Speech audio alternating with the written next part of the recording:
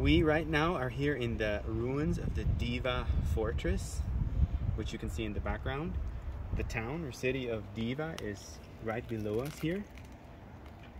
And this place is important to our history because 3 people were imprisoned in this fortress. They were crypto-Protestants, Lutherans from Canton who wanted to join the Hutterites.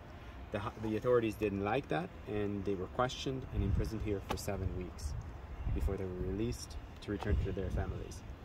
You will notice these names are still popular amongst the Hutterites in North America. Doesn't this bring the history closer to home? Like, this is a place you can actually visit. You know these people were here. And their names are, or were, Joseph Müller, Andreas Wurtz, and Mathies Hofer.